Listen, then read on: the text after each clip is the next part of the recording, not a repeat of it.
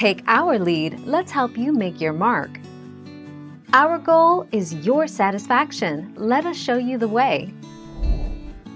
For quite some time, Victorian furniture was perennially popular with decorators and collectors alike, especially accent pieces such as tables, side chairs, and decorative accessories.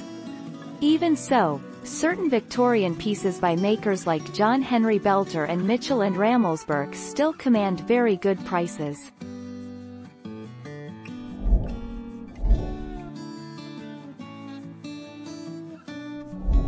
Let's help you make your mark. Signs of age will be evident on older furniture. A new piece will look flat and smooth on top. Other indications include black marks that indicate there's been water on the piece at some time, perhaps from a plant, nicks and dings on the corners, and even worm holes, but make sure a worm, not a drill, made them.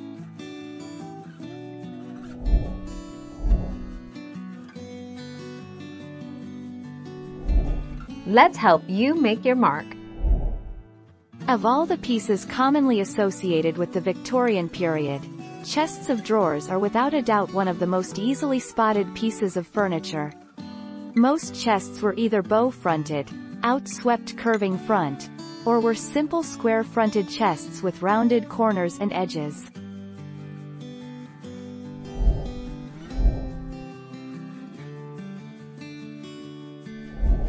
Let's help you make your mark.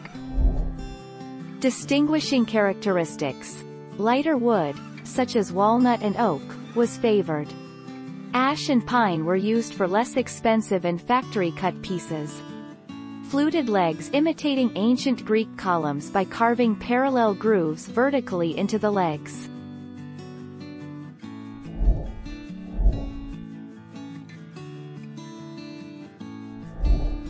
Take our lead. Look carefully at the bottom, sides, and back of the drawer.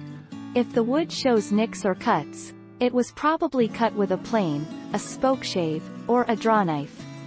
Straight saw marks also indicate an old piece.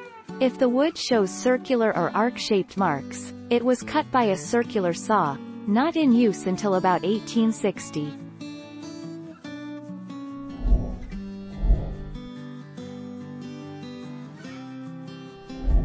Let's help you make your mark. Victorian colors were rich and dark. Ruby red, forest green or blue, with heavy damask patterns were prominent. The color palette was initially restricted until the mastering of chemical process dyeing. Peacock greens and blues, magentas, violets and raw pinks burst onto the scene.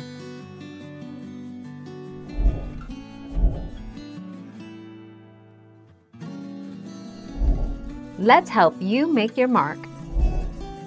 But, if the Victorian era is one of your favorite periods in furniture and home decorating, then you might be heartened to know that, according to some new data, 19th century styles are making a comeback. This is great news for the antique lovers out there.